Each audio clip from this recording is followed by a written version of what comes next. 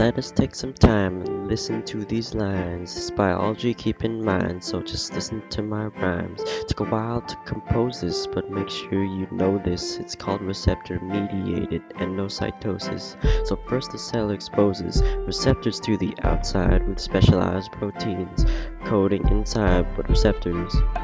These are coded to bind with the triangle molecules, only this kind.